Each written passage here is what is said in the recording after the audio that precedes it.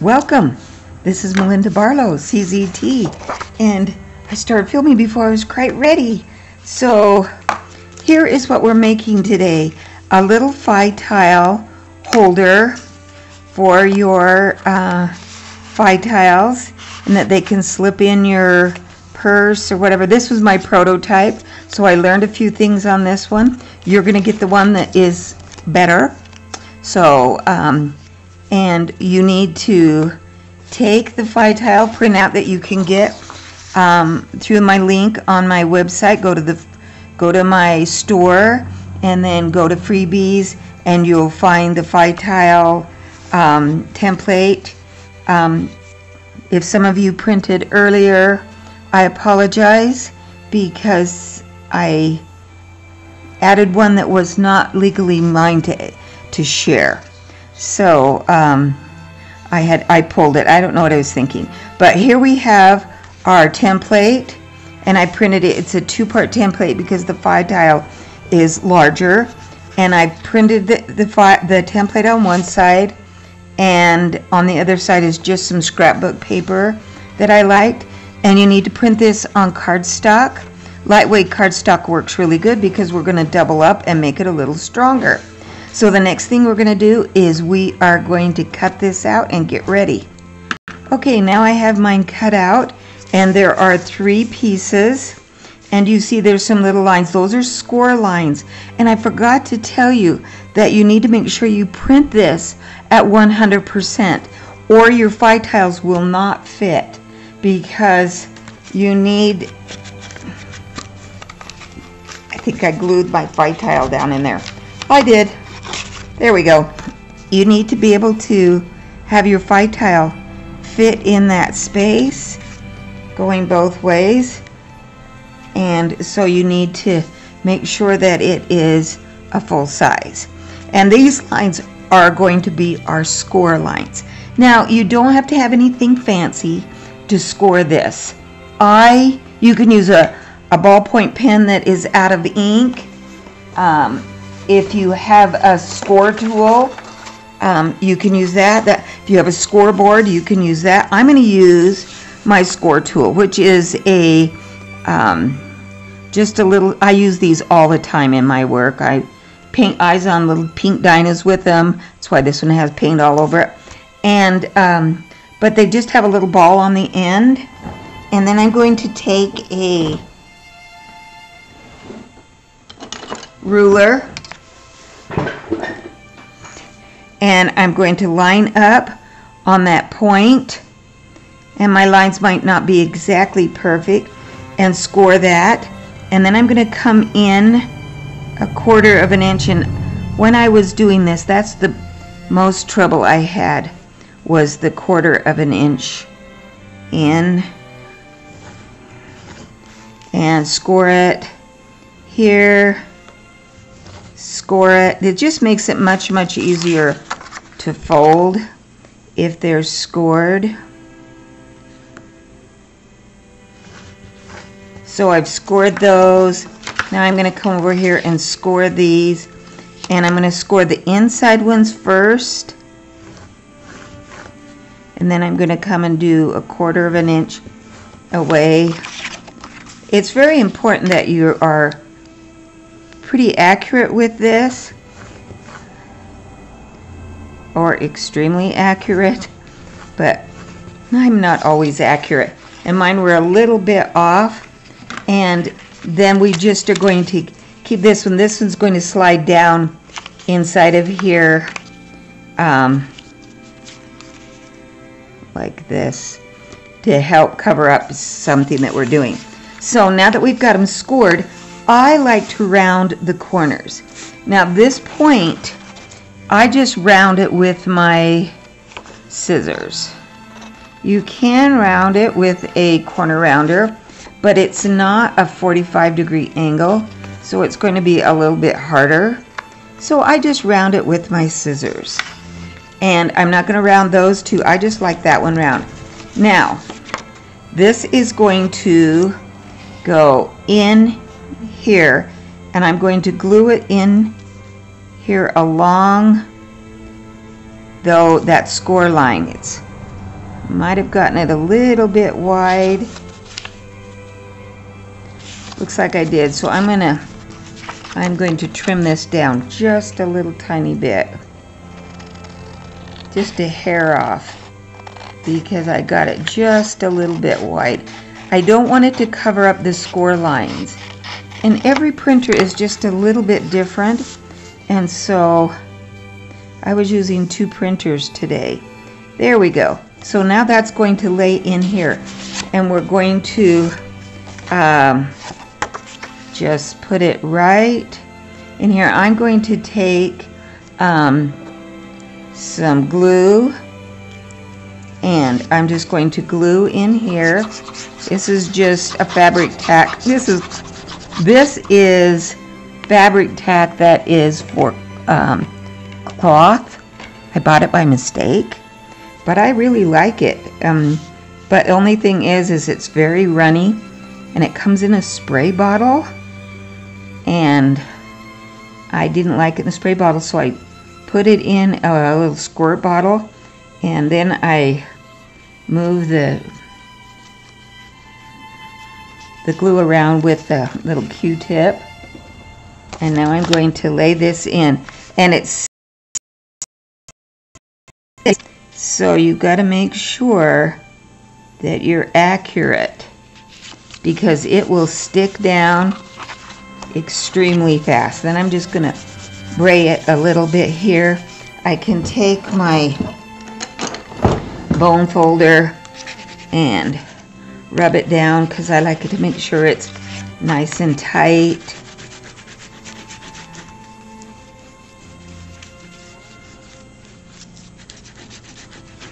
So I'm just braying it down so it's nice and tight. Now I'm going to fold in on my score lines. So I'm going to fold it in, and then fold in again on my score lines. And you can, you know, smooth them out with your bone folder.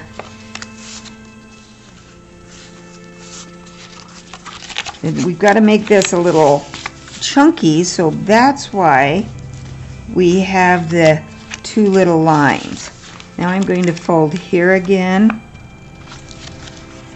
and on this one, and this one, and that's going to give you that little edge right here that you see. Now I like to ink mine, so I'm going to take out some ink, and I'm going to ink my edges, because I like that. Because when you're using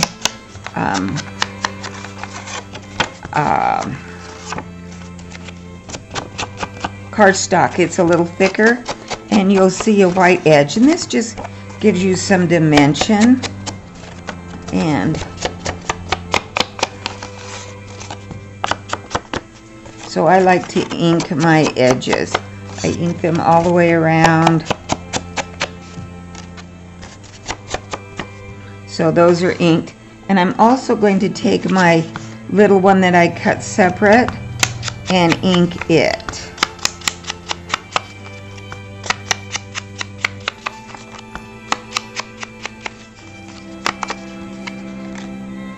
And I may just ink a little bit of my front of that so it's not so white. And now we're ready to fold this into our card. And there's one side that is longer than the other side, and that's the one I'm going to bring up from the bottom. So if you look at, one has a longer piece and one has a shorter. This one is going to, I'm going to glue this in, and it's going to cover up, but not yet. So we're going to glue this in. Now we want to make sure when we glue it that we don't glue so that everything sticks. So you can fold it in, make sure your edges are square, and put a little mark where you're going to put your glue. And I'm going to stick my glue. I'm going to take my little Q-tip and run it around. Then I'm going to fold it, and it's going to stick up a little bit. Now you can just use a glue stick, but I want to make sure that these edges are square, so when I fold that down, I get a nice square. It's not peeping out. And now I'm going to fold this up. Now I can round these corners, but I think I'm going to leave them square. I have rounded them in the past on some of mine, but it's up to you whether you round them. Let's see if I can find one that's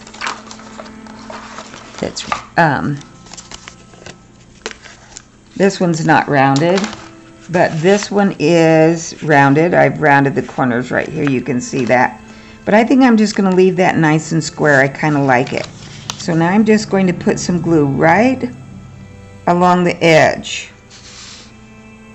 You don't want it to go in the center because you've got this really big spot that is your opening. And so we just want it to go on the outside edges and up. So now I'm just going to put my glue there. I'll have to hold this just a minute because it's a wet glue, it's not a dry glue. You can use any number of glues that you want. I just happen to have this and I use it. You can use score tape. That works well if you have score tape. I have score tape, but I'm not one who really likes it that well. So here we have our little envelope. We're going to test it out. I'm going to take my Phi Tile and stick it down in here, and it fits. And I need room because I'm going to stack up. I'm going to use several Phi Tiles in here. Now I'm going to have a closure, and I'm going to close it, and I've got a little gap in between here because that's just how it happened to fit. But I'm going to put my, I made my closure. We're going to make a closure out of round circles. Now, I have punched a bunch of circles, and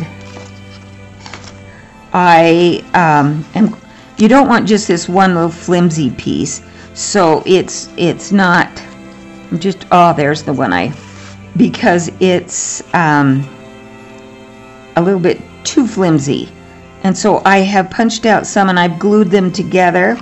So this makes this a little harder. Instead of being just a flimsy little piece, you've got a little harder one. And so I'm going to ink around the edges of this. And I'm going to take my, this is for another one, a different color. And I'm going to take my awl. I have a book awl. But you can take a needle, if you've got a sharp needle, and you can poke a hole in the center. So I'm just going to poke a hole in the center of that. So now I have a hole poked in the center. Can you see that little? You can see it better on that side. You can see, and now I'm going to take a mini brad. You can use any kind of brad you want, but I'm just going to use this little mini brad that I've got, and now I'm going to poke a hole in this side of my, and I want it to be about 3/4 of an inch down from the top. So I'm going to measure that, and I'm going to poke my hole. I'm eyeballing where the center is. We'll see how I did. Probably not all that good, but I'm okay with that. And I'm going to stick my little closure in here. And then I'm going to open up those legs. And I learned something off the internet. If you want this to be a little open, I've made this little template. It's just out of some chipboard. And it just slides in here.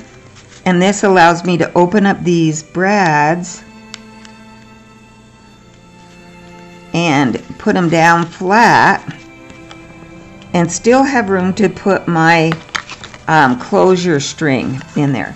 So I put it down, and now I can slide it out, and now I can put my closure string around there. Now I want to cover up this brad because I don't like it, so I'm going to slide this little piece of paper that I got, and I'm going to slide it down inside of here. And I'm probably going to have to mark my folding lines again, but I'm going to glue this inside of here. It will also strengthen this fold, and so I'm going to glue. I'm going to put my glue, take my little Q-tip because my fingers get way too sticky if I try to spread it around with my fingers. Who would do that anyway? Oh, everyone. We all use our fingers for everything. So now I'm going to just slide this down inside of here, and it's going to cover up, and that's where I tell you it sticks really fast. And so I want to make sure that it is not hanging over the edge. Boy, I'm having a rough time getting it in there. Yeah, there it goes. And now I'm just going to ink that edge a little bit more so that that white doesn't show up. And now I'm ready. I can fold that on my edge. It's a little fidgety, but while that glue is still wet, I can fold it. I don't know if you call that fidgety or, there we go. And there we have it so that it's covered up. Now, I think I'm going to round these corners because they seem like they would catch. So I'm just going to do my paper cutter, my rounder, and I'm going to round these corners. You can round it by hand if you want. They don't, thin paper doesn't cut very good with my corner rounder. And there we have our closure. And I'm going to just give this a little bit more antique look. And there we have our closure. So now I'm going to take some string, and I have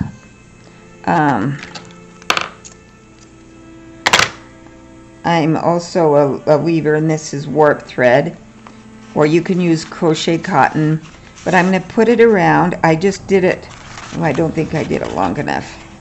Nope, I'm going to have to cut another one. I wasn't paying attention. So I need to make sure I've got a long enough piece. Yeah, that's better. And fold it in half, and then I can slide it around my closure here. I'm going to tie a knot. So half inch, I'm going to tie a square knot up in here just so that makes sure it doesn't go away. And then I'm going to take both my strings and I'm going to wrap it around and wrap it around here, and I've got enough that I can put a little dangle or something on it. So I'm going to tie a knot. I put on one I make too short and then another one I make too long. And so there's my string. I'm gonna, those are paper scissors, not thread scissors.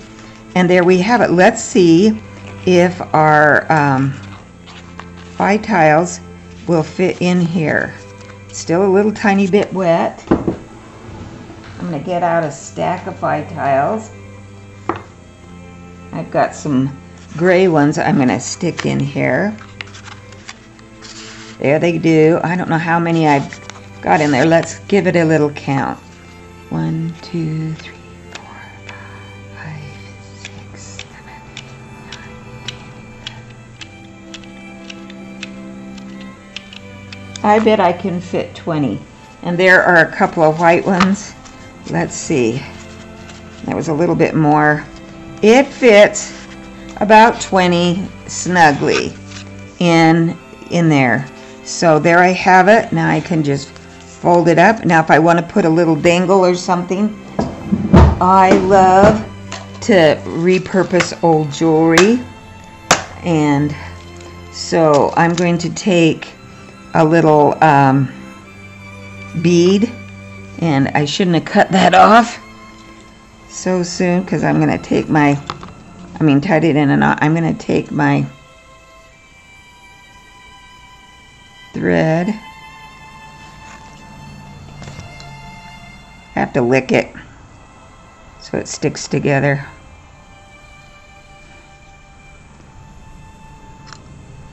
So there it goes up.